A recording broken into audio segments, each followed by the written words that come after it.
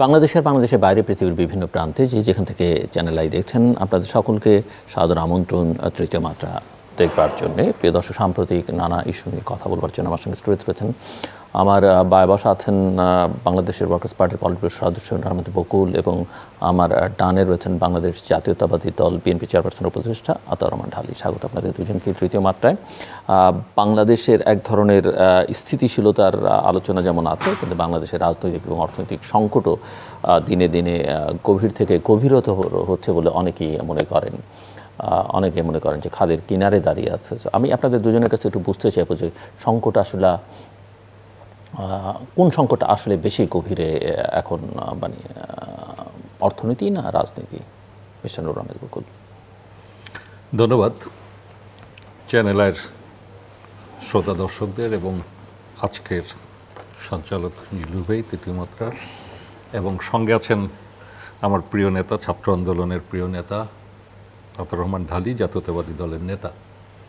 যে প্রশ্ন আপনি আমাকে করলেন সেই প্রশ্নের উত্তরে বলি, রাজনীতি এবং অর্থনীতি পরস্পর হাত ধরাধরি করেই চলে, এবং কোনোটি একটু বেশি একটু এদিক ওদিক হলেই রাজনীতির ভারসাম্য বিনষ্ট হয়, অর্থনীতির ভারসাম্য বিনষ্ট হয়। যদি রাজনীতি বিরোধপূর্ণ হয়, রাজনীতি যদি অস্থিতিশীল থাকে, তাহলে দেশের উন্নয়নও ব্যাহত হয়। একটা কথা প্রথমেই বলে দেওয়া দরকার, বাংলাদেশ ইতিমধ্যেই 51 বছর অতিক্রম করছে, এবং 51 বছরের বাংলাদেশের যদি আমি উন্নয়নের সূচকগুলোকে ধরি, যে মাত্রাগুলোকে ধরি, তাহলে বলবো যে বাংলাদেশ যথেষ্টই এগিয়েছে। তবে সেই এগোনোটা আমি হয়তো একটি রাজনীতির দৃষ্টিভঙ্গি জায়গা থেকে বলবো, 50 বছরে চীন বিপ্লবের পরে চীন 50 বছরের যেটুকু এগিয়েছিল, বাংলাদেশ হয়তো ততটুকু এগোয়নি, কিন্তু বাংলাদেশ আমি বলবো এগিয়েছে। এখন এই এগোনোর ক্ষেত্রে যে অর্জন আমরা আজকে নানানভাবেই, এখন মিলেনিয়াম ডেভেলপমেন্ট গোল বলেন, অথবা আপনি উন্নয়নের মানদণ্ডে দেশের উন্নয়নের কথা বলেন, আমি বলবো যে 1, 2, 3, 4, 5 করে সেগুলো আমরা কমপ্লাই করেছি, এবং সেগুলোর ক্ষেত্রে আমরা একটা মাত্রা ছুঁয়েছি। তারপরেও কথা থাকে, উন্নয়নের শেষ নেই। সেই কথাটি হলো এই যে এই উন্নয়ন সাধারণ মানুষকে কতটা ছুঁতে পেরেছে, এটা একটা প্রশ্ন। আর এই উন্নয়ন বৈষম্য কতখানি বাড়িয়েছে, আরেকটি প্রশ্ন।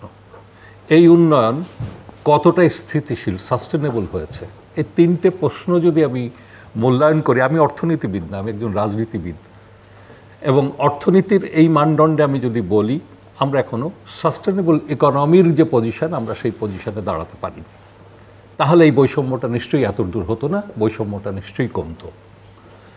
দ্বিতীয় বিষয় হলো, আমাদের যে গরিব মানুষের গরিবী অবস্থাটা, এটা আমার কথা না, আমাদের প্রধানমন্ত্রীই বলেছেন, এবং সারা বিশ্বে একটা প্রেডিকশন ছিল করোনা পরবর্তী সময়ে গরিবিটা বেড়ে যাবে।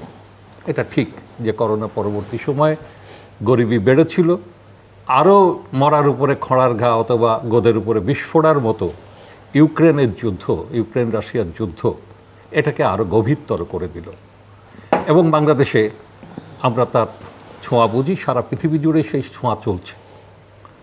আমাদের দেশে একটা জিনিস আমরা দেখছি, আমরা যতটুকু ডেভেলপমেন্টের আমরা জায়গায় ছিলাম গত 8 বছর 9 বছর বা 11 বছর বলতে পারেন, প্রায় 1 দশকই বলতে পারেন, যে আমরা উন্নয়নের প্রবৃদ্ধির হারে যে জায়গাটায় ছিলাম, সেই প্রবৃদ্ধিটা গত 2 বছরে আমরা যদি বলি যে প্রবৃদ্ধিটা সেই মাত্রায় নেই। ওই যে প্রবৃদ্ধিটা বেড়েছিল, সেটা দিয়ে যে পুনরুৎপাদন, সেইটা দিয়ে যে দেশের উন্নয়ন যা কিছু ঘটছিল, কিন্তু গত 5-7 বছরে একটা অসম্ভব রকমের লুট হলো দেশে, এবং সেই লুটটা হলো একেবারেই ব্যাংকগুলো, শুধু ব্যাংক বিমা, মানে ইকোনমিক সেক্টরটাই লুট হয়ে গেল।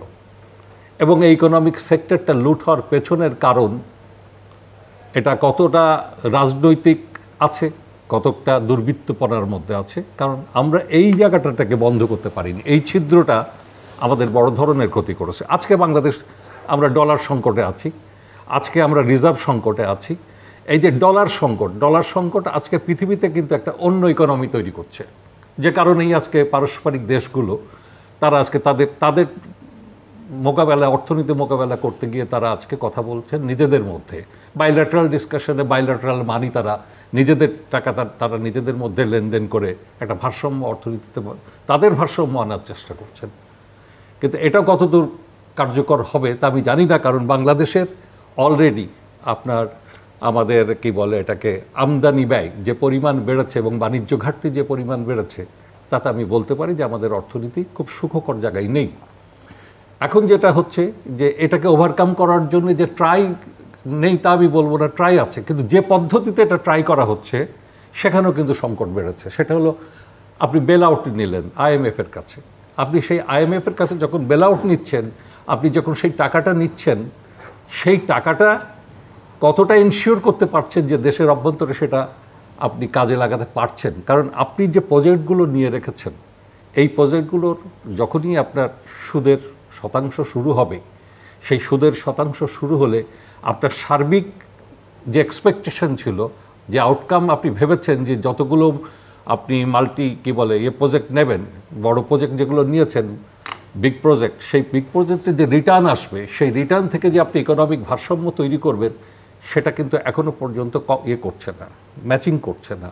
ফলে এটা যদি টাইম গ্যাপে পড়ে, 2 থেকে 5 বছর 7 বছর গ্যাপে পড়ে যায়, তাহলে কিন্তু একটা বড় ধরনের দুর্ঘটনা, অর্থনৈতিক দুর্ঘটনার একটা সম্ভাবনা তৈরি হবে। আর সেই অর্থনৈতিক দুর্ঘটনা রাজনৈতিক দুর্ঘটনারও সম্ভাবনা তৈরি করতে পারে। তা আমার কথা এখানে খুব পরিষ্কার যে আপনি যে প্রশ্নটা করলেন যে আসলে এখান থেকে আমরা যে জায়গাটাই আছি, এই জায়গা থেকে আসলে বেরোনোর জন্য কি কি দরকার। ইউজুয়ালি যেটা হয় যে আমরা তো একটা ইলেকশন ইয়ার, রাজনীতি নিয়ে একটা ক্রাইসিস আছে, ইকোনমির কথা তো আপনি খুব ভালোভাবে এক্সপ্লেইন করলেন। এবং অনেক সময় আমরা আমাদের রাজনীতিতে, যদিও আপনি যথার্থ বলেছেন যে আরেকটা সমান্তরাল পরিপূরক এবং সমান্তরাল গতিতেই আসলে চলতে হয়, এবং শেষ পর্যন্ত রাজনীতিটা ঠিকঠাক না থাকলে বাকি জিনিস ঠিকঠাক করা ডিফিকাল্ট হয়ে যায়। তো আমার প্রশ্ন যে আমরা এই বিতর্ক তো বাংলাদেশে গত কয়েক বছর ধরে শুনেছি যে উন্নয়ন আগে, গণতন্ত্র পরে, ডেভেলপমেন্ট আগে, এবং এই যে মেগা প্রজেক্টগুলো, এগুলো আসলে আমাদের প্রয়োজনীয়। এখন হয়তো সুফল পাওয়া যাচ্ছে না, কিন্তু লং টার্মে গিয়ে সুফল পাওয়া যাবে। কিন্তু এটার কস্ট কি, সেটাও আপনি যথাযথভাবে রেইজ করেছেন। তো সেই জায়গায় আসলে প্রশ্ন হচ্ছে যে আমাদের এখন অ্যাড্রেস আসলে কোনটা আগে করতে হবে? এখনো পর্যন্ত যেটা দরকার, কারণ যেটুকু অবস্থায় আমরা আছি, প্রথম কথা হলো আমি আগেই বলেছি যে দেশটা 51 বছর বয়স হলো, 51 বছর বয়সে একটা আত্মপরিচয় শুরু যেখানে করেছিলেন সেটা ঠিক আছে, কিন্তু পরে আপনি কিন্তু পুরো ফোকাসটা আপনার আলোচনার আপনি ইকোনমির দিকে নিয়ে গেছেন।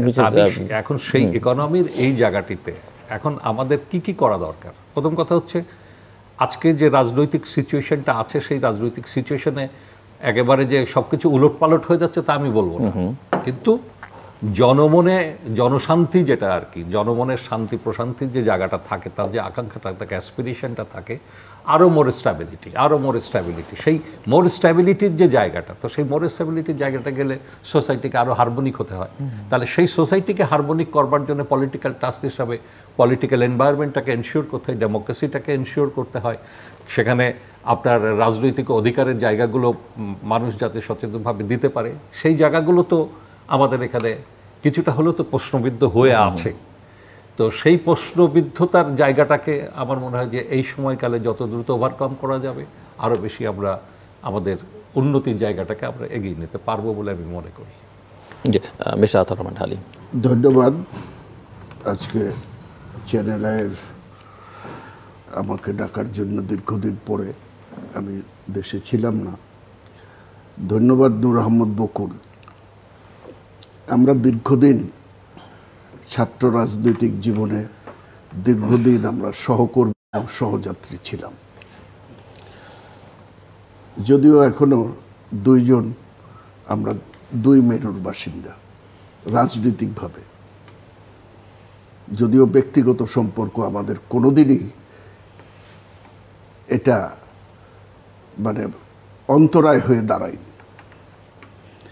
তো যেই প্রশ্নটি নিয়ে আলোচনা, যে সংকট, জনাব নূর আহমদ বকুল,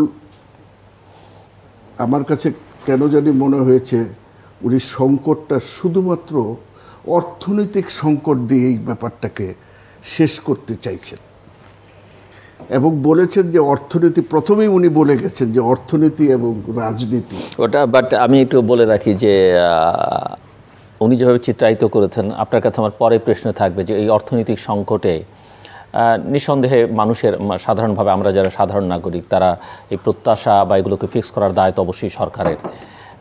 সেক্ষেত্রে সরকারের অংশ হিসেবে, অংশীদার হিসেবে আপনাদের দায় কতখানি, সেটাও আমি আপনার কাছে বুঝতে চাইবো পরে। জি, ধালি। সেটা অবশ্য আমি আনতাম, ধন্যবাদ।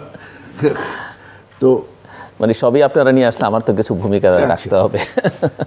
তো জনাব নূর আলম বকুল দীর্ঘদিনের রাজনৈতিক কর্মী, নেতা, সব কিছুই। তো এখানে কখনো কখনো উনি নিশ্চয়ই এটা ভালো করে জানেন, এবং এটা আমরা দুইজনেই ছোটোবেলাতে যখন স্কুল জীবনে রাজনীতি করতাম দুইজনেই পড়ে এসেছি। কিন্তু উনি কেন জানি আজকে যে কখনো কখনো অর্থনীতি প্রধান দ্বারায় অর্থনীতি নিয়ন্ত্রণ করে রাষ্ট্রকে, কখনো কখনো আবার রাজনীতি অর্থনীতিকে নিয়ন্ত্রণ করে, এটা উনি জানার পরও কেন বললেন না, এটা আমার কাছে একটা বিরাট প্রশ্ন। আমি সেই জায়গায় যাচ্ছি যে এই অর্থনৈতিক যে সংকট, এবং উনি সরকারি দলের সাথে দল করেন না, কিন্তু একটা জোটের অংশ হয়েও যে অর্থনৈতিক সংকটটা কিছুটা হলেও উনি পরিষ্কারভাবে বুঝতে পেরেছেন এবং বুঝাতে সক্ষম হয়েছেন। কিন্তু এই যে অর্থনৈতিক সংকটের যে উৎস কোথায়, এই জায়গাটাতে উনি একটু ব্ল্যাক আউট থেকেছেন। আমার কাছে মনে হয় এই অর্থনৈতিক সংকটের উৎস হচ্ছে রাজনীতি। কখনো কখনো যখন রাজনীতি প্রধান হয়ে আসে, এবং এই রাজনৈতিক আজকে যে কথাটা বললেন যে ব্যাংক লুটপাট, এই ব্যাংক লুটপাট রাষ্ট্রের যদি এর পিছনে কোনো সহযোগিতা না থাকে, এটা কখনোই সম্ভব হবে না, কোনো দেশেই সম্ভব না। তাহলে রাষ্ট্র তো একটা রাজনৈতিক সরকার পরিচালনা করে, সেই কাজে রাজনীতি এখানে এই লুটপাট নিয়ন্ত্রণ করছে অথবা এর ভাগিদার হচ্ছে। তো সেই জায়গায় আজকে রাজনীতির বিষয়টা মূল। আর উন্নয়নের যে কথাটা বললেন, অবশ্যই এটা অস্বীকার করার জন্যই বাংলাদেশ 50 বছরে এক এক গভর্নমেন্টের সময় এক একভাবে প্রতিটা গভর্নমেন্টই কিছু না কিছু উন্নয়ন করেছেন। হ্যাঁ, তো এখন হয়েছে যে আওয়ামী লীগ যে সরকার, তাদের জোট সরকারের প্রধান স্লোগান হইল উন্নয়ন। উন্নয়ন আগে, গণতন্ত্র পরে, যেটা আসলে আজকে উন্নয়নটা কোথায়? আমার প্রশ্ন হলো যে না, উন্নয়ন আগে গণতন্ত্র পরে কেউ কেউ বলেছেন বটে, কিন্তু আবার এটিও কিন্তু তাদের ভাষ্য যে বাংলাদেশ এখন সবচাইতে গণতান্ত্রিক প্রক্রিয়ার মধ্যে গণতান্ত্রিকভাবে দেশ পরিচালিত হচ্ছে, এর চাইতে ভালো গণতন্ত্র এর আগে এই দেশের মানুষ কখনো প্রত্যক্ষ করে। এই কথার উত্তর দেওয়ার ভাষা আমার কাছে নাই। যে বাংলাদেশ যদি গণতান্ত্রিকভাবে পরিচালিত হয়, তাইলে গণতন্ত্র কি, গণতন্ত্রের তাইলে ব্যাখ্যাটাই, থিওরিটাই ভুল হয়ে যাবে। গণতন্ত্রের যে বেসিক থিওরি আমরা লেখাপড়া করে আসছি, সেই থিওরিতেই তো এখানে গণতন্ত্রের কোনো ন্যূনতম নেই। নির্বাচনেই তো শুধু গণতন্ত্র না, নির্বাচনে কারচুপি শুধু গণতন্ত্র না, গণতন্ত্র তো একটা ব্যাপক ব্যাপার। তো এখানে আমি যে প্রশ্নটায় আসছিলাম, যে দেখেন চমৎকারভাবে একটা কথা বলছেন, ওনার কিন্তু জোট সরকারের কেউ বেল আউট বলতে রাজি না। ওনারা কেউ বেল আউট বলতে, আসলে এটা ছিল বেল আউট। এবং কিসের জন্য বেল আউট? আজকে যে ওয়ার্ল্ড ব্যাংকে এত গালাগালি, যে ওয়ার্ল্ড ব্যাংক নিয়ে এত গায়ে জ্বালা, শেষ পর্যন্ত তাদের কাছেই ভিক্ষার জন্য নিয়ে যেতে হয়েছে। এটাই হচ্ছে বাস্তব। অর্থনীতি কোথায় গিয়ে দাঁড়াইছে আমাদের। এই যে উন্নয়নের ডামাডোল, আজকে উন্নয়ন কতগুলি, ইয়াস, অনেকগুলি বড় বড় ইনফ্রাস্ট্রাকচারাল প্রজেক্ট দেওয়া হয়েছে। Is it development? এটা কখনোই সুষম ডেভেলপমেন্ট না। উন্নয়নের সংজ্ঞা এটা না, এটা কিন্তু উন্নয়নের সংজ্ঞা কিন্তু নূর আহমদ বকুলই দিয়ে গেছে, যে সুষম যে উন্নয়ন, এতে করে বৈষম্য বেড়েছে, এটা কিন্তু উনিই বলে গেছেন। পৃথিবীর দেশে দেশে যে সমস্ত গণবিরোধী সরকাররা ক্ষমতায় আসে, যাদের কোনো গণভিত্তি থাকে না, যারা নির্বাচনকে মানে জনগণের ভোট কেড়ে নিয়ে যারা নির্বাচিত হয়, অর্থাৎ তাদেরকে এক কথায় এক ধরনের ডিক্টেটেরিয়াল রুল, তারা কিন্তু এই ধরনের মানে দৃশ্যমান প্রজেক্ট সবসময় তারা নেয় সব দেশেই। যারা এই একনায়ক যারা থাকে, দৃশ্যমান প্রজেক্ট যেগুলি জনগণ দেখে, জনগণকে বুঝে, এই দৃশ্যমান প্রজেক্ট ওনারা অনেক করেছেন। এটাতে দুইটা লাভ হয় দৃশ্যমান প্রজেক্টে। সেটা হইল এখানে ডেভেলপমেন্ট তাদের কাছে সুষম ডেভেলপমেন্ট কোনো প্রশ্ন না। দৃশ্যমান প্রজেক্টে জনগণকে দেখাইতে পারে, এই যে দেখো ব্রিজ হচ্ছে, হচ্ছে, রাস্তা হচ্ছে, ফ্লাইওভার হচ্ছে, হাজার হাজার।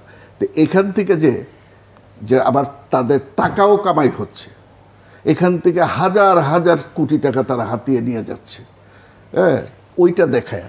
এইটা সবসময় সমস্ত পৃথিবীর যে সমস্ত জায়গায় এই ধরনের একনায়করা থাকে, তারা সবসময় এই ধরনের দৃশ্যমান প্রজেক্ট নেয় দুইটা কারণে। একটা হলো জনগণ দেখে, জনগণকে বোকা বানানোর জন্য এটা করে, আরেকটা করে যে আমাদের তো ব্যক্তিগত লাভ হলো, আমরা পার্সোনালি হাজার হাজার কোটি টাকা।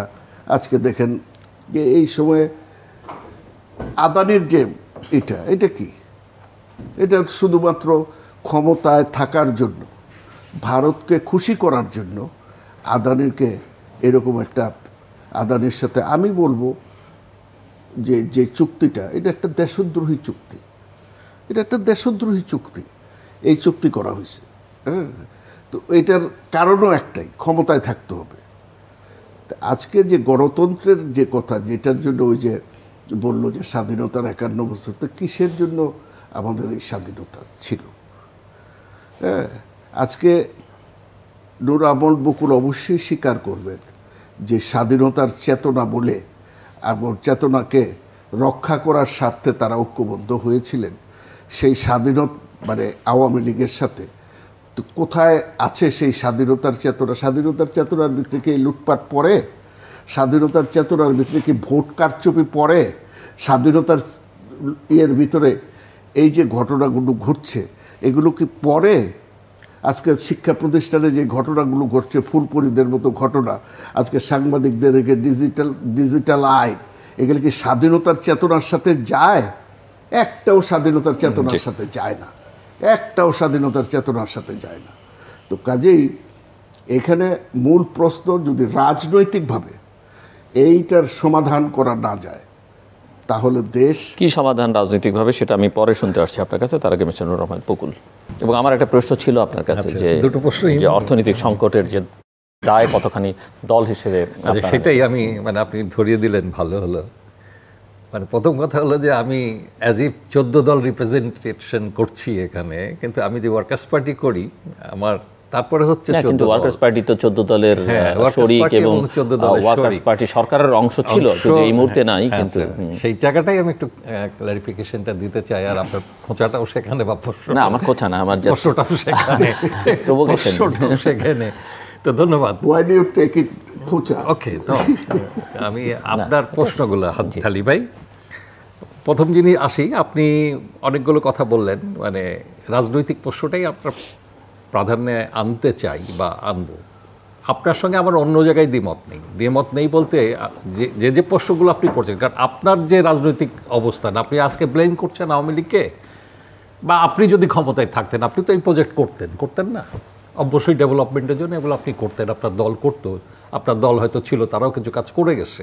এই প্রশ্ন আপনি অ্যাভয়েড করতে পারবেন না, এটা অবধারিতভাবেই আপনার ঘাড়ে চাপবে ওই উন্নয়নের সঙ্গে ওই দুর্নীতির গল্প। কারণ যে স্ট্রাকচারে আমরা বাস করি, বা যে সিস্টেমে আমরা আছি, সেই মোড অফ পলিটিক্স আর কি, তার সঙ্গে যে ইকোনমি, সেটা আপনি খুব ভালো বোঝেন, আপনি এই রাজনীতিও করে এসছেন। ফলে এই জায়গাটাই ডিবেট করে খুব ফায়দা হবে না আমাদের মধ্যে।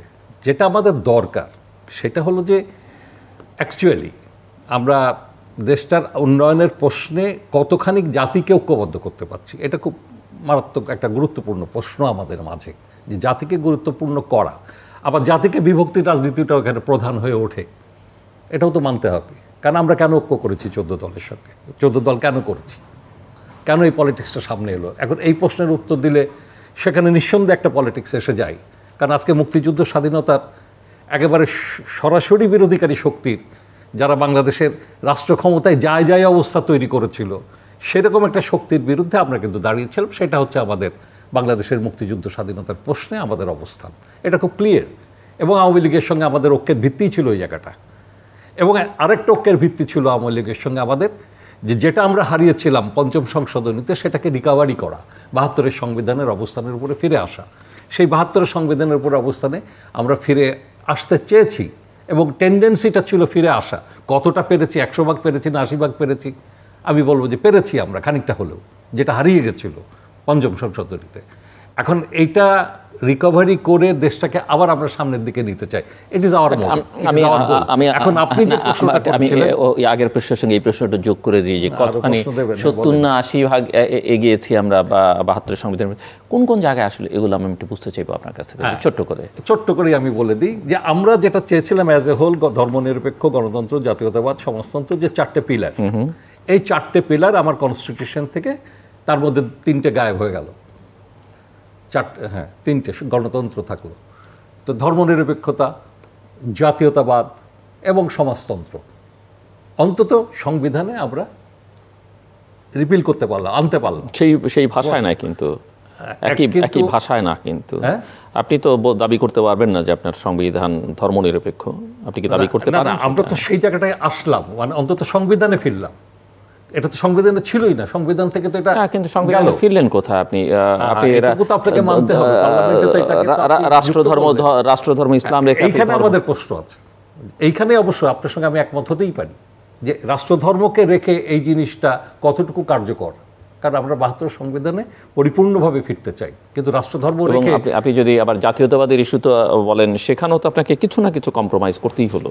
জাতীয়তাবাদের ইস্যু তো অলমোস্ট একটা জায়গায় এসে এখন দাঁড়িয়েছে, দেশি এবং নাগরিক, মানে দেশ এবং নাগরিক প্রশ্নটা, এটা নিয়ে তো এখন বিতর্কটা নাই, মোটামুটি বোধহয় সব পক্ষই একটা জায়গায় এসে বোধহয় দাঁড়াচ্ছেন। এটা এখন বাংলাদেশের একটা পরিচয় ওইভাবেই হয়ে উঠছে মোস্ট প্রবাবলি। এটা আরও সময় নেবে, এটা আরও শার্পেন হবে, কালচারালি এটা আরও টেস্টেড হবে। কিন্তু আমি যে জায়গাটায় আপনি বলছেন, আমারও তো আকাঙ্ক্ষা পূরণ হয়নি, অবশ্যই আমি বলবো, কিন্তু আমি যে আকাঙ্ক্ষা নিয়ে গেছি, যেটা ছিল না সেটা কিছুটা হলেও আমি আবার ফিরাতে পেরেছি, সংবিধানে আমি লিখতে পেরেছি ফার্দার, এইটুকু আমি বলতে পারি। কিন্তু আমি একেবারে ১০০ ভাগ পেয়েছি এটা আমি বলছি না। এটার জন্য আমাদের আরও দূরবর্তী লড়াই করতে হবে, আরও বেশি আমাদেরকে এগোতে হবে, তার জন্য ওই প্রকৃত শক্তি আমার দরকার। এটা গেল আপনার একটা প্রশ্ন। আর যে প্রশ্নটা আপনি পড়েছেন যে জোট সরকার হিসাবে জোটের সঙ্গে থেকে আপনারা দায় নেবেন না কথার মানে তো তাই দাঁড়াই না, নিতে হবে। হ্যাঁ, তো দায় আমরা কোনটা নিচ্ছি? আমরা তো অবশ্যই নিচ্ছি। এখন আমাদের দেশে একটা, আপনি 20 দলীয় জোটও দেখছেন, এই দল আমাদের জোটও 14 দলও দেখছেন। বাংলাদেশে এর আগেও জোট চর্চা হয়েছে, 54 যুক্তফ্রন্টেও জোট চর্চা হয়েছে। জোটগুলো সংকট হলো এই দেশে। আবার অথচ আবার দেখেন ভারতের ভারতের দেশগুলোতে যে কটা জোট, ভারতের রাজনৈতিক দলগুলোর মধ্যে যে জোটগুলো হয়, কিছুটা হলেও কিন্তু একটা সমমর্যাদার বা ডেমোক্রেটিক একটা অ্যাটমসফিয়ার, ইনার ডেমোক্রেসি একটা কাজ করে। কিন্তু আমাদের দেশের জোটগুলোতে সেই ইনার ডেমোক্রেসিটা কাজ করে না। এখানে মাইট ইজ রাইট হয়ে যায়, বড় দলের শক্তিটাই প্রাধান্যে চলে আসে। এর ফলাফল হয়ে যায় কি, যখন মানে ছুঁচো গেলার অবস্থা, না পারি এদিকে যেতে, না পারি ওদিকে যেতে। আমি একটা রাজনীতি নির্ধারণ করলাম একটা জোটকে কেন্দ্র করে, তারপরে যখন রাজনীতিটাকে আমি চর্চা করতে যাচ্ছি, কিন্তু বড় দলের ডমিনেশনের কারণে অনেক জিনিসই আমি পারি না। এটা তো সত্যি, এটা তো আমাদের রিয়ালাইজেশন। আজকে 14-15 বছর আমরা জোটের, 14 বছর কয়েক মাস আমরা তো আজকে জোটের মধ্যেই, চর্চার মধ্যে দিয়ে আমরা দেখছি যেগুলো আসলে খুব সংকটপূর্ণ একটা জায়গা, ভারসাম্যহীন জায়গা। দত্তের সঙ্গে একটা দুর্বল ক্ষীণ লোকের লড়াই খুবই ডিফিকাল্ট, কিন্তু রাজনীতিতে তো ছোট শক্তিও কখনো কখনো ভাইটাল রোল প্লে করে, যেটা এদেশের রাজনীতিতে আমরাও করেছি, অনেক সময় অন্যরাও করেন। তো এখন এই জায়গায় আমি বলবো যে জোটের সরকার হিসেবে সরকারের দায়িত্ব, যদি আজকে 99.99 যদি জোটের অংশীদারের 5% এক দল হলেন, 0.5%, আর বাকিরা 9.5, মানে বাকি 99.99 কে বলে 95 হলেন, তাহলে আমার করার কি আছে? দায়টা তো তাদের বড়ায়। হ্যাঁ, রাজনৈতিক ব্লেম এবং কি বলে আমাদের দল পরিচালনার ব্লেম অথবা দেশ পরিচালনার ব্লেম আমাদের ঘাড়ে আসতেই পারে, আমরা সেটা নিচ্ছি, কিন্তু উইথ ক্রিটিসিজম। আমিও সে কথা বলতে চাই যে এই জিনিসগুলো ফেল করাটা উচিত হচ্ছে না সরকারি জোটের। এটা ফেল করার অর্থই হচ্ছে এটা ভুল পথে চলে যাওয়া, সেগুলো তাদের সজাগ হওয়া উচিত। এবং সেই সজাগ করা আমরা চেষ্টা করি। আমরা তো বলছি আজকে একটা নির্বাচনী সংস্কারের প্রশ্নে আমরা 33 দফার কথা বলেছি। আজকে 33 দফার মধ্যে নির্বাচনী সংস্কারের মধ্যে একটা ভালো নির্বাচন অনুশীলন করাটা তো বাংলাদেশের জন্য এখন একটা মানে পবিত্র কর্তব্য।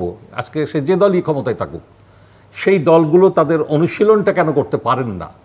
কারণ এই স্টেটে এই ধরনের নির্বাচন কতটা, আমরা যদি বলি তো আমি বলবো যে এই রাষ্ট্র তো আমি এই ধরনের রাষ্ট্রের সঙ্গেই তো আমি থাকতে চাই না। আমি তো এই রাষ্ট্রকে চেঞ্জ করতে চাই, আমার চেঞ্জের একটা রাজনীতি আছে। কিন্তু তারপরেও আমার ইমিডিয়েট বিপদগুলোকে সামনে রেখে আমি একটা ঐক্য করি। তা আমি সেই ইমিডিয়েট বিপদের সামনে রেখে যে ঐক্য করেছি, সেই ঐক্যের পরে আমার এই চাওয়াগুলো আছে।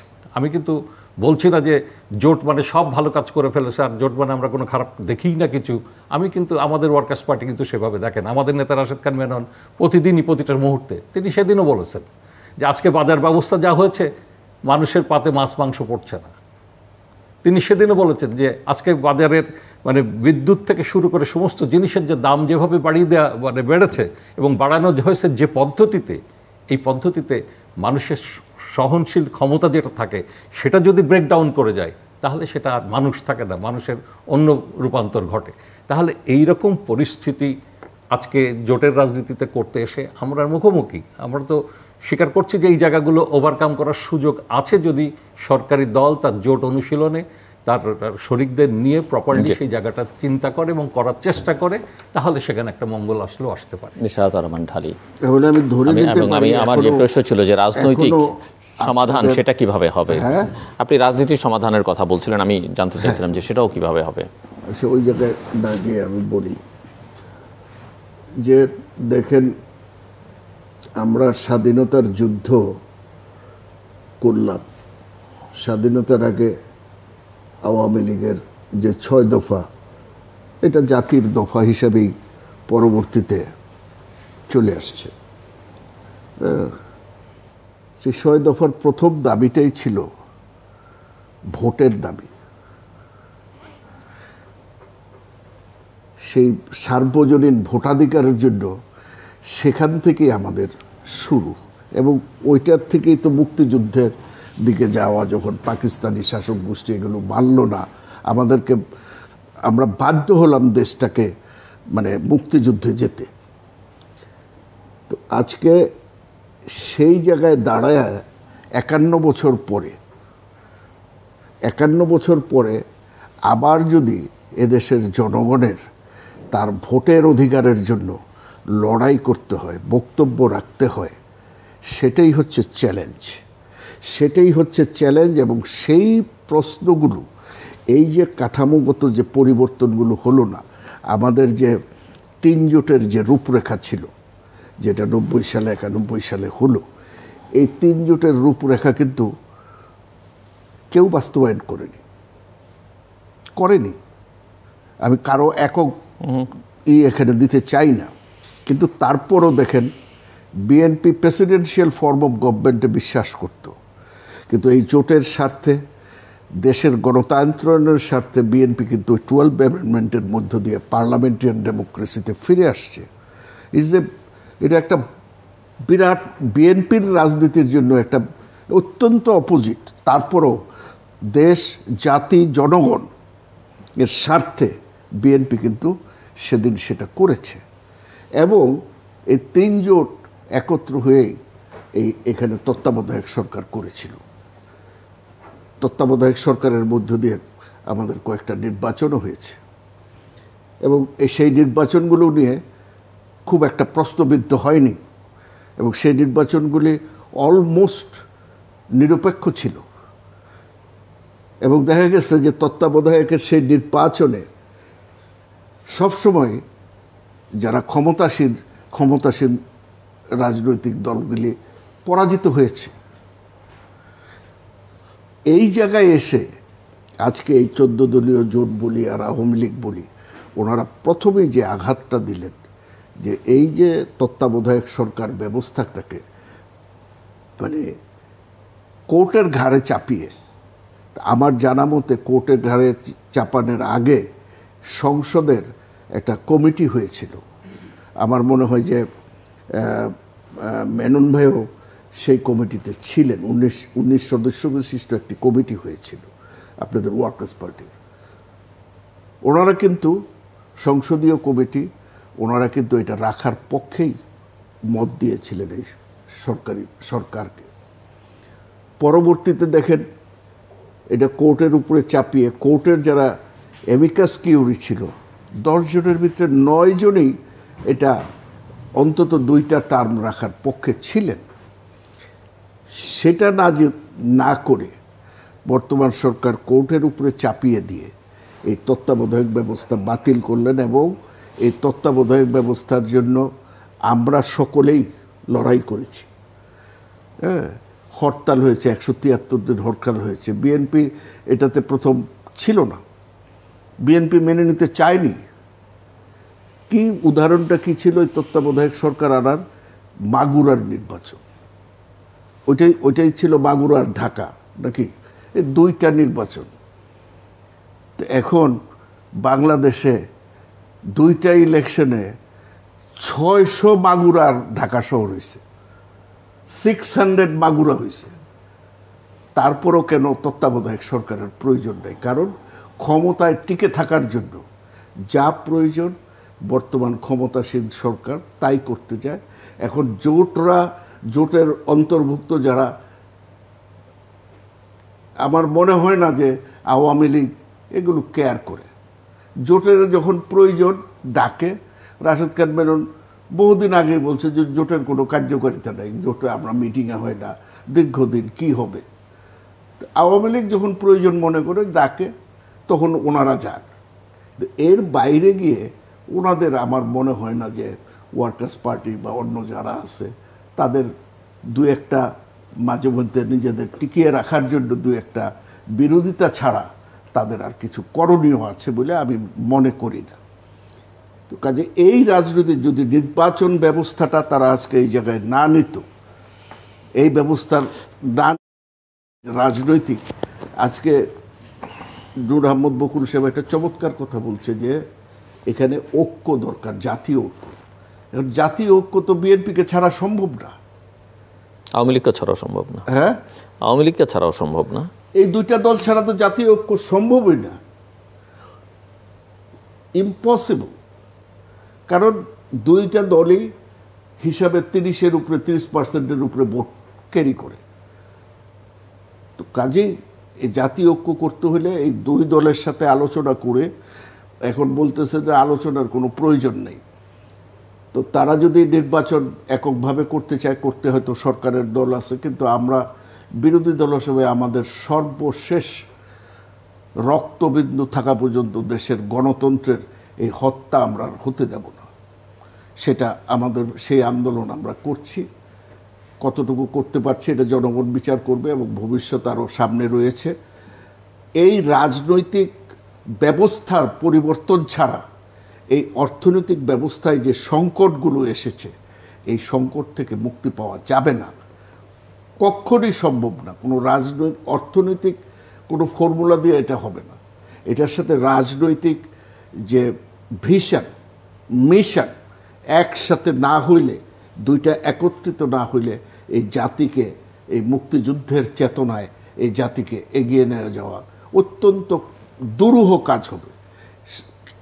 এই কারণেই আমরা বলতে চাই যে আজকে এই যে রাজনীতিটা মেরামত করা দরকার সকলের। এই মেরামত না করে এই জাতিকে, সেজন্য আপনাদের ওই যে 27 দফা, আমরা 27 দফা দিয়েছি রূপরেখা। মিস্টার নূর আহমেদ বকুল। ধন্যবাদ ঢালি ভাই। অনেকগুলো আপনি প্রশ্ন তুলেছেন। তো প্রথমেই আমি যেটা আসি সেটা হলো যে তত্ত্বাবধায়ক সরকার প্রসঙ্গটা আমাদের বাংলাদেশের রাজনীতিতে গত 3 দশক হয়ে গেল তো প্রায়। হ্যাঁ, 3 দশকের রাজনীতিতে তত্ত্বাবধায়কের প্রশ্নটা রাজনীতির বাঁকমোড়ে এসে এসে এটা এমনভাবে এক্সস্টেড হলো, তত্ত্বাবধায়ক ইটসেলফ কনস্টিটিউশনের প্রচলিত ধারার বাইরেই নিজের অবস্থান গ্রহণ করলো। যে ডেমোক্রেসির কথা আমরা বলি, যে পার্লামেন্টারি ডেমোক্রেসির কথা আমরা বলি, তার যদি কন্টিনিউশন রাখতে হয় তাহলে তত্ত্বাবধায়ক নিজেই থাকে না, তত্ত্বাবধায়কের অবস্থান থাকে না। খালি নির্বাচনটা করার জন্য একটা পদ্ধতি আমরা ভাবছি। তো নির্বাচন করার জন্য একটা পদ্ধতি, সে পদ্ধতি তো ভারতেও আছে, আমাদের দেশে হয় না কেন? কেন আমরা এটা করি না? আবার যখন তত্ত্বাবধায়ক হাতে পাই তখন পেলে আবার আমি তখন তার মধ্যে আবার কাঁচি চালাই, তার মধ্যে আবার সুই সেলাই করি। কেন করি? যাতে ওই তাল গাছটা ঠিক থাকে। এটা তো আমরা করেছি। বাংলাদেশের রাজনীতিতে এই জিনিসগুলো তো আমাদের অনুশীলন হয়েছে। হওয়ার ফলেই তত্ত্বাবধায়ক নিজের থেকেই ভেতর থেকে কিন্তু তার শক্তি নিঃশেষ করে ফেলেছে, বিশ্বাসের জায়গাটা ধ্বংস করেছে। যে কারণে কখনো স্থূল কারচুপি, কখনো সূক্ষ্ম কারচুপি, এসব ব্লেমগুলো আমরা শুনেছি। এগুলো আমরা এই টেবিলে আলোচনা না করলে আমরা জানি যে এর পেছনের কাহিনীগুলো কি না, কিন্তু ব্লেমগুলো হয়েছে, কিন্তু সবাই মেনেও তো নিয়েছে। মেনে নিয়েছে। ওই যে বললাম যে ব্লেম করবার জন্য এটা হয়তো একটা রেটরিকের মতো বা হলো যে যারা এসছে ক্ষমতায় তারা মেনে নিল, যে আবার পরের জন আবার পরেরটা চেষ্টা করেছে। গত 3টে ইলেকশন আপনি যদি পরপর দেখেন, মানে 90-র পরেরটা, 91-এর পরের থেকে যদি আপনি পরপর 3টে ইলেকশন দেখেন, দেখবেন যে এই 3টে ইলেকশনের মধ্যে ওই কথাগুলো এসছে। তা আমার কথা হলো যে আমরা যে আবিষ্কারটা করব, নির্বাচনটার প্রশ্নে যে একটা পদ্ধতি আমার আবিষ্কার হওয়া দরকার, যে নির্বাচনটা স্বচ্ছ হবে, নিরপেক্ষ হবে, জনগণের অংশগ্রহণ থাকবে। আমাদের দেশের নির্বাচনে জনগণের অংশগ্রহণটা তো সবসময় জন্য উৎসম্ম করছিল বা থাকার কথা ছিল, সেটা ক্রমান্বয়ে আমরা এটা হারিয়েছি। তো এইটা নিয়ে আমাদের লড়াইটা কিন্তু অব্যাহত আছে। সে যেই হোক, আমি যদি হই, কালকে যদি জোট ক্ষমতায় না থাকে, পরশুদিনই এই কথাই উঠবে, একটা স্বচ্ছ নির্বাচন চাই। কেন উঠবে? সবাই বোঝে যে ওই জায়গাটায় ঝামেলা আছে। তাহলে এই ঝামেলা মিট আপ করার জায়গাটায় পরিপূর্ণ কথাটা কি? আজকে বিএনপি যে বলছে, দাবি তুলছে একটা নির্বাচনী সরকার চাই, নির্বাচনকালীন একটা নিরপেক্ষ সরকার চাই, তত্ত্বাবধায়কও চাই, এই কথাটাও বলছেন। তো সেটা আদতে কি? মানে এখন তো আর এটা রেখে ঢেকে রাখার যে কোনো জায়গা নেই। আপনাকে তো সেটা বলতে হবে যে আমি জিনিসটা এইভাবে চাচ্ছি। কারণ বাংলাদেশে অতীতে যে তত্ত্বাবধায়কগুলো প্র্যাকটিস হয়েছে তার মধ্যে পাওয়া গেছে, দুর্বলতা পাওয়া গেছে। তাহলে ওই রকম দুর্বলতাবিহীন একটা, দুর্বলতা মুক্ত একটা জিনিস আমি কিভাবে পাবো? তাহলে সেই জায়গাটাকে আবিষ্কার করা দরকার বা সেই কথাটা বলা দরকার টেবিলে, সেই জায়গাটা সামনে আসা উচিত। 2 হলো জাতীয় ঐক্যের প্রশ্নে আজকে সেই প্রশ্নটা কোথায়? রাজনৈতিক দর্শনে বিএনপি আওয়ামী লীগ জীবনে এক পার্টি হবে না, মানে এক জায়গায় আসবে না। কিন্তু আমাদের দুর্ভাগ্য কি এই জাতির, যে একটা মুক্তিযুদ্ধ হয়ে গেল, সেই মুক্তিযুদ্ধের বিরোধী শক্তির সঙ্গে আমরা একটা রাজনীতির আপোষ মীমাংসা করার চেষ্টা করি। এইটা হয়ে গেছে একটা বাংলাদেশের রাজনীতির একটা আরেকটা বড় বিস্ফোরণ বা সংকট। এইটা কিন্তু কতদিনে মানে এটা কি বলে করবে আমি জানি না। এখন কি বলে, মানে রিকনসিলিয়েশনের নামে আমি যদি সব ভুলে গিয়ে আমি যদি ঐক্যবদ্ধতার কথা বলি, সেটাও কিন্তু খুব দুরূহ এবং কঠিন। কারণ রাজনৈতিক যে আদর্শটা, রাষ্ট্রের যে দর্শনটা ছিল আমাদের দেশে, সেই দর্শনের যে অবস্থানগত জায়গাটা, আমরা সেই জায়গাটাকে হারিয়ে ফেলবো, অর্থাৎ জনগণ দিশাহীন হবেন। তাহলে এখানেও একটা সংকট থেকে গেল যে আপনি ওই জায়গায় ঐক্য পাচ্ছেন না। কিন্তু ঐক্যটা কোথায়? ঐক্যটা হলো আজকে একটা পার্লামেন্ট আছে, পার্লামেন্টকে তো বাঁচায় রাখতে হবে। পার্লামেন্ট যদি না বেঁচে থাকে, কারণ এই বাংলাদেশে মুক্তিযুদ্ধের পরে 2টো সামরিক শাসন দেখেছি আমরা, এটা তো কথা ছিল না। কারণ 69-70-ই আমরা মীমাংসা করে দিচ্ছি 70-এর নির্বাচনের মধ্যে দিয়ে এবং 71-এর মুক্তিযুদ্ধের মধ্যে দিয়ে, যে বাংলাদেশে আর কোনোদিন সামরিক শাসন হবে না, হওয়া উচিত না। কিন্তু দুর্ভাগ্য সেটা বাংলাদেশে হয়ে গেল। আমরা পাকিস্তানি শাসক গোষ্ঠীর বিরুদ্ধে অত বড় লড়াই করলাম। তাহলে এইখানেও সেই দুর্বলতার জায়গাটা থেকে যায় যে বাংলাদেশে সেই জায়গাটা আমরা কিভাবে সেই ঐক্যের জায়গায় নিয়ে আসবো। তাহলে আজকে বাংলাদেশের সেই ঐক্যের প্রশ্নটা আমাদের খোঁজা দরকার। মুক্তিযুদ্ধের অমীমাংসিত বিষয়গুলোকে, মানে যারা মীমাংসিত বিষয়গুলোকে অমীমাংসিত করছেন, এই রাজনীতির রেটরিক দিয়ে এটা হবে না। অতএব এইখানে মুক্তিযুদ্ধই, এটা নিয়ে কোনো ডিবেট নেই। এখানে যে অবস্থান আছেন তার সেই অবস্থানটাকে ক্লিয়ার করতে হবে। গেল একটা প্রশ্ন। 3 নম্বর প্রশ্ন হলো যে আজকে আমরা যেখানে দাঁড়িয়ে কথাগুলো বলছি, যে একটি মানে দেশ পরিচালনার ক্ষেত্রে একটি জায়গা, একটা জিনিস আমি বলি যে বিএনপি 2টো নির্বাচনে অংশ নিল না। সামনে একটা নির্বাচনে তারাও যে ভাষা, যে তাদের শারীরিক ভাষা, মুখের ভাষা এবং লেখাপড়ার ভাষা, সব ভাষাতেই একটা কথা তারা জানান দিচ্ছেন যে তারা নির্বাচনে আসবেন না যদি এটা না হয়। মানে যদি এটা না হয়, তাহলে সেই যদি এটা না হওয়ার ক্ষেত্রে আমার কাছে মনে হয়েছে যে তাদের এই সময়কালের কর্মসূচিতে মানে তারা আগামী নির্বাচনটাকে মোকাবেলা করবেন বলে মনে হচ্ছে আমার কাছে। হ্যাঁ, পলিটিক্যাল প্রেশার তো হাইয়েস্ট প্রেশার থাকতেই পারে, অনেক বড় প্রেশার থাকতে পারে। এখানে যে ঐক্যের জায়গা নাই তা তো না, নিশ্চয়ই একটা ঐক্যের জায়গা আছে। সেই ঐক্যের জায়গা তারা নিশ্চয়ই সেই জায়গাটা খুঁজছেন। যারা ক্ষমতায় আছেন তারাও নিশ্চয়ই ঐক্যের সেই জায়গাটা মানে নির্বাচন করার জন্য সেই জায়গাটা খুঁজে বের করবেন। তাহলে এখানে মিটিং পয়েন্টটা হচ্ছে আগামী নির্বাচন। তাহলে সেই নির্বাচনটা করতেই হবে। সরকারে যারা আছেন তাদেরকে একটা ভালো নির্বাচন দেওয়া ছাড়া কোনো পথ নেই। বিরোধী দলে যদি বিএনপি প্রধান দল দাবি করেন তাহলে বিএনপিকেও নির্বাচনে যাওয়া ছাড়া পথ নেই। নইলে বাংলাদেশে গত কয়েকটি ঘটনাই আমরা দেখেছি, এমনকি আমাদের 70-এর নির্বাচনেও আমরা দেখেছি নির্বাচনকে কেন্দ্র করেই বাংলাদেশের তৎকালীন পাকিস্তানের রাজনীতি বদলে গেল এবং সেটা মুক্তিযুদ্ধের দিকে টার্ন করে গেল। আমরা দেখেছি, আমরা ভাসানীর এক কথা আপনি তো মনে আছে ঢালি ভাই, মৌলানা ভাসানী যখন নির্বাচন ত্যাগ করলেন, মুক্তিযুদ্ধের পুরো কৃতিত্বটা কেন আমরা আওয়ামী লীগকে দিলাম? সেদিন যদি ভাসানী ন্যাপের পার্লামেন্টে যদি লোক থাকতো একটা কিছু হতে পারতো তো, সেটা তো আরেক বিতর্ক, আমি সে বিতর্ক তুলছি না, কিন্তু নির্বাচন বয়কট করার ভুলটা কোথায় হলো? এরপরে আসেন তারপরের নির্বাচনগুলোতে, প্রত্যেকটা নির্বাচনকে কেন্দ্র করে বাংলাদেশের রাজনীতিতে একটা নতুন কিছুর জন্ম হয়েছে। আজকে আমাদের এরশাদ যখন ক্ষমতায় এলেন, প্রশ্নটা কী ছিল? ওই ইমদুকে ধরে নিয়ে আসলো, ওই কাসেমকে মন্ত্রীর বাড়ির থেকে ধরে নিয়ে আসলো ইমদুকে, এই সমস্ত কাহিনীগুলোর মধ্যে দিয়েই একটা অযোগ্যতা তৈরি করে সেখানে এরশাদ ক্ষমতা নিয়ে নিলেন, বিএনপিকে ক্ষমতার থেকে নামিয়ে দিল। আজকে বঙ্গবন্ধু খুন হলেন, তারপর একটা গভর্নমেন্ট এলো, শেষ পর্যন্ত একটা মিলিটারি গভর্নমেন্টে রূপান্তরিত হলো। আজকে আমি এগুলো কিন্তু জাস্ট হিস্ট্রি থেকে বলছি, আমি ডিবেট করব না, কুতর্ক করব না, কিন্তু হিস্ট্রিটা আজকের নির্বাচনে আপনি বলছেন আপনি ফ্যাসিস্ট, তাহলে আপনি কেন স্পেস দিচ্ছেন ফ্যাসিস্ট হওয়ার? আপনি স্পেস দেবেন না, স্পেস দিলেই তো ফ্যাসিস্ট হবে। আপনি পার্লামেন্টে যদি ঝগড়া করেন, 5 জন নিয়েও তো ঝগড়া করে আপনারা লাভবান হয়েছেন, তাহলে আপনি 40 জন নিয়ে, 50 জন নিয়ে, 100 জন নিয়ে বা ক্ষমতা দখল করার চেষ্টা নিয়েই তো আপনি পার্লামেন্টে যাইতে পারেন, তাহলে আপনি কেন তাকে ফ্যাসিস্ট হওয়ার সুযোগ দেবেন? এটাও তো একটা নেগেটিভ পলিটিক্স। আবার এইটার মধ্যে দিয়ে দেখা গেল যে কেউ খাইলাম না, অন্য কেউ খাইলো, একটা অসাংবিধানিক সরকার প্রতিষ্ঠিত হলো, তাহলে কি হলো? সবার ডেমোক্রেসি, ওই যে একটা আমাদের গ্রামে কথা আছে, 7 চুঙার বুদ্ধি 1 চুঙায় ঢুকে গেল। তো এই 7 চুঙার বুদ্ধি 1 চুঙায় ঢুকে যাওয়াটা তো খুব বাংলাদেশের জন্য সুখকর হবে না এই 51 বছরে এসে। এই জন্যে আমার খুব মানে কি বলবো, যেটা এক্সপেকটেশন বলেন বা দেশের জন্য বলেন, আমি বা জোটে, আমি যে জোটে আছি সেই জোটেও যারা আমাদের শরিক আছেন তাদেরকেও আমি বলি যে এই অবস্থায় এসে দেশটাকে আমাদেরকে রক্ষা করতেই হবে। তবে এটা ঠিক, এর সঙ্গে আমি এই কথাটা বারবার রিপিট করব, কারণ বাংলাদেশের মুক্তিযুদ্ধ স্বাধীনতার প্রশ্নে তার বিরোধী শক্তি যারা আছে তাদের সঙ্গে কোনো আপোষ কিন্তু আমাদের নেই। হ্যাঁ, এই কথাটা আমি বলবো। এই ব্যাপারে আমি খুব পরিচ্ছন্নভাবে এই জায়গাটাকে ঠিক রাখতে চাই। এটাই আমাদের ফাইনাল রাউন্ড। ধন্যবাদ। যে কথাটা বলেছেন, বিএনপিও আমি মনে করি আপনারা দেখেছেন আমাদের 20 দলীয় জোট আর নেই, আনুষ্ঠানিকভাবে না হোক। তো বিএনপি মুক্তিযুদ্ধের অন্যতম মুক্তিযোদ্ধাদের একটি দল, মুক্তিযুদ্ধের যে ঘোষক এই দলের নেতা। তো কাজেই এখানে বিএনপির কোনো, আমরা যে আলোচনাটায় নূর আহমদ বকুল সাহেব যেতে চান যে বিএনপি একমাত্র মনে হয় যে ওই জামাত এদের সাথে বিএনপিরই যোগসাজশ আছে, বিএনপির যেহেতু অফিসিয়াল ঐক্য ছিল সেই জন্যই তারা বলছেন।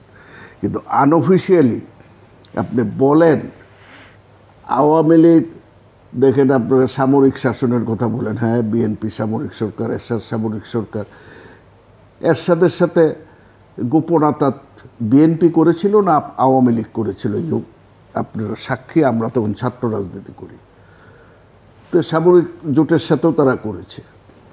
এখানে দেখেন হেফাজতের 13 দফা, ওই 5 দফা ইসলামী আন্দোলন না কি নাম, শাসনতন্ত্র, হ্যাঁ এদের 5 দফা, যেখানে মদিনা সনদ, খেলাফত মজলিসের মদিনা সনদের কথাও আমাদের প্রধানমন্ত্রী বলেছেন মদিনা সনদ ক্ষমতায় আসলে করবেন। তো ধর্মনিরপেক্ষতা কোথায় রইল? আর জনাব জিল্লু তো 8ম সংশোধনী যতক্ষণ মাথার উপরে থাকে তখন কোনো কথাই আপনাদের এই বিএনপিকে কোনো ব্লেম দেওয়ার অধিকার আপনাদের নেই, কোনো অধিকারই নেই যতক্ষণ 8ম সংশোধনী এই রাষ্ট্রের মাথার উপরে থাকবে। তো সেইটা না করে আপনারা বিএনপিকে ব্লেম গেম করেন, এটা করেন, এটা করে আলোচনা করেন। বিএনপি মুক্তিযুদ্ধের দল, বিএনপি যতই চেষ্টা করুক এই মুক্তিযুদ্ধের বাইরে বিএনপির যাওয়ার কোনো ক্ষমতা নেই, কোনো ক্ষমতা নেই। আর বিএনপি কেন আপনি বলছেন নির্বাচনে যাবে? বিএনপি তো জনগণের পক্ষে, জনগণ নির্বাচন বয়কট করেছে। আপনি 2014 সালে জনগণ বয়কট করেছে নির্বাচন, বিএনপি তো ওই বয়কটের পক্ষে ছিল। জনগণের বাইরে বিএনপি কখনোই যায়নি। জনগণের প্রত্যাশা ছিল বিএনপি ক্ষমতায় আসবে নির্বাচন হলে। হ্যাঁ, কিন্তু বিএনপিকে এই যে প্রশাসনকে ব্যবহার করে, রাষ্ট্রযন্ত্রকে ব্যবহার করে যেভাবে আওয়ামী লীগ এখনও ক্ষমতায় আছে, আওয়ামী লীগের যদি এত মানে সৎসাহস থাকে তাহলে একটা ফেয়ার ইলেকশন দিতে এত তাদের থেকে কেন? দিয়ে দেখুক। আমি তো মনে করি ফেয়ার ইলেকশনে আওয়ামী লীগ বিএনপির সামনে মানে কোনো অবস্থাতেই দাঁড়াতে পারবে না। কারণ জনগণ, আপনি ভালো করেই জানেন যে জনগণ আওয়ামী লীগের বিরুদ্ধে দাঁড়িয়ে আছে শুধু যেভাবে আমাদের উপর যেভাবে নির্যাতন, এই নির্যাতন অতীতে কোনো দিনই ছিল না। আমরা এরশাদ বিরোধী সামরিক শাসকের বিরুদ্ধে আমরা লড়াই করেছি। আমরা যখন বিএনপি করতাম না, বিএনপির বিরুদ্ধেও আমরা লড়াই করেছি, করিনি? আমরা করেছি। কিন্তু যেভাবে রাষ্ট্রকে কুক্ষিগত করা, এটা কখনোই ছিল না। একদম আপনার বিচার বিভাগ থেকে শুরু করে আপনি দেখেন সমস্ত জায়গায় এই কুক্ষিগত করে, তারপরে প্রশাসন, বেসামরিক প্রশাসন বলেন, ওই আরও অন্যান্য প্রশাসন বলেন, এর মধ্য দিয়া তারা রাষ্ট্রকে একটা রাক্ষস রাষ্ট্রে পরিণত করেছে। এবং এটা শুধুমাত্র যারা জানে যে দেশের জনগণের এই অধিকার ক্ষুণ্ণ করা ছাড়া তারা ক্ষমতায় থাকতে পারবে না, লুটপাট করতে পারবে না।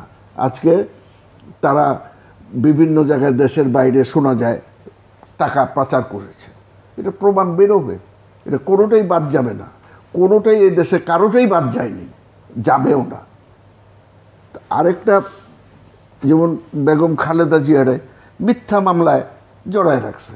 কিসের? ওই অরফানেজ ক্রাস্টেটের 2 কোটি 3 কোটি টাকা দিয়ে একটা মিথ্যা মামলা। অথচ বর্তমান প্রধানমন্ত্রীর 13টা মামলা ছিল। 13টা মামলা, এর বোধহয় 4টা কোর্টের মাধ্যমে, 9টা অ্যাডমিনিস্ট্রেটিভ অর্ডারের মধ্য দিয়ে উনি নিজেরটা খালাস করে এমন একটা মামলা, খালেদা জিয়ার নামে তো দেশদ্রোহিতার মামলাও আছে, ওইটা চালায় না কেন? ওইটা চালাইতে তাদের ভয় কেন? কারণ ওইটা চালাইতে গেলে তাদেরই সমস্যা হবে। খালেদা জিয়ার দেশদ্রোহিতার যে মামলা, যে খালেদা জিয়া 30 লক্ষ শহীদের ব্যাপারে বলেছিলেন, এটা নিয়ে দেশদ্রোহী মামলা হয়েছে, এটা কিন্তু চালায় না। চালায় কোনটা? ওই একটা ঠুনকু 2 কোটি টাকার যে টাকা 6 কোটি টাকা হয়ে রয়েছে, টাকা কোনো দুর্নীতি করে নেই। তো এগুলো কি? এগুলো হচ্ছে মানে রাষ্ট্রযন্ত্র ব্যবহার করে, রাষ্ট্রযন্ত্রকে নিজের হাতে নিয়ে নির্বাচনে জিতে আসার পরে যারা এর বিরোধিতা করতে পারে তাদেরকে সমূলে ধ্বংস করাটাই হচ্ছে। তো আমরা জানি, ইতিহাস বলে একদিন তারাও ধ্বংস হবে। তারাও টিকে, কোনো স্বৈর শাসক পৃথিবীর কোথাও জিততে পারেনি, মানে আলটিমেটলি কোনোদিনও টিকতে পারেনি আমাদের। তাই নূর আহমদ বকুল অত্যন্ত সজ্জন একজন রাজনৈতিক ব্যক্তি, যদিও আমার বয়সে জুনিয়র হলো। I have every respect for him. শেষ করতে হবে, আপনাকে ছেড়ে দিতে হবে। দেখেছি তো এখন উনি একটা 14 দল করেন এবং 14 দলের একটা অংশ। ওনাকে ওই দলের হয়ে বলতে হয়। আমিও একটা ভিন্ন রাজনীতি করতাম, আমি সেই রাজনীতি ছেড়ে টেড়ে দিয়ে এখন বুর্জুয়া পলিটিক্স করি, ক্লিয়ার। আমি এখন আর ওই সমাজতান্ত্রিক রাজনীতি করি না। তবে মানে নূর আহমদ বকুলদের বলবো যে ভাই, সমাজতান্ত্রিক যদি রাজনীতি করো, তোমাদের ভাবে তোমরা করো। ধন্যবাদ মিস্টার নূর আহমদ বকুল। ধন্যবাদ ধালি ভাই।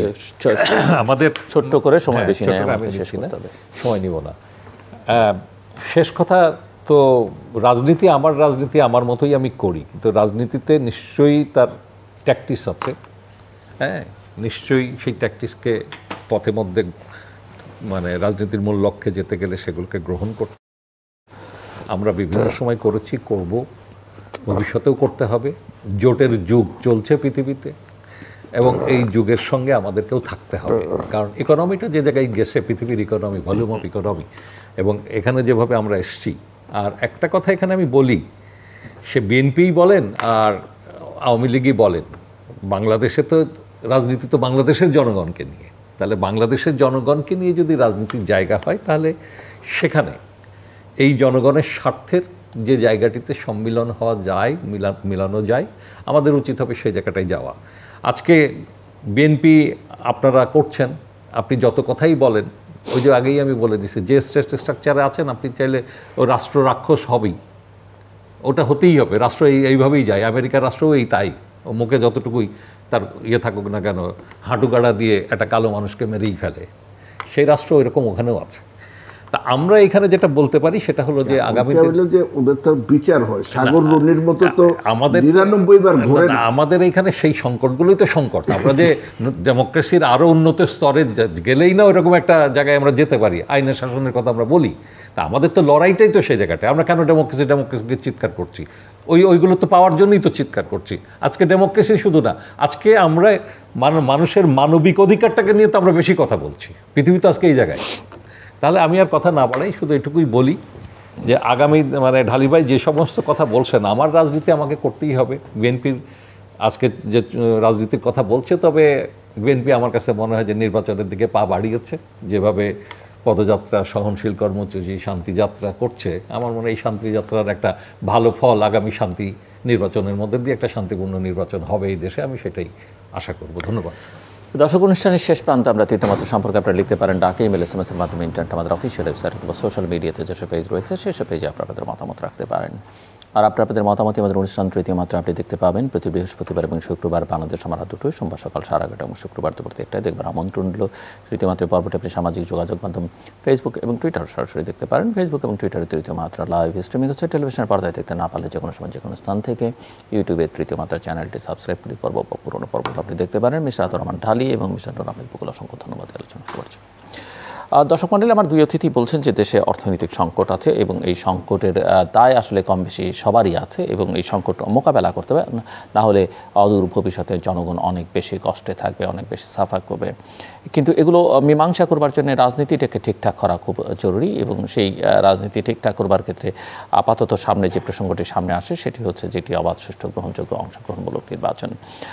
সরকার পক্ষে যিনি কথা বলছিলেন তিনি আশা করছেন যে বিরোধীরা এই নির্বাচনে অংশ নেবে, কারণ বিরোধীদের লক্ষণ বলছে, ঠিক আন্দোলন মুখে তারা বলছে বটে, কিন্তু তাদের কর্মসূচি, ক্রিয়াকর্ম সেগুলো আসলে আন্দোলনের কোনো সিগন্যাল দেয় না, সেগুলো মূলত একটু নির্বাচনের দিকেই তিনি মনে করেন।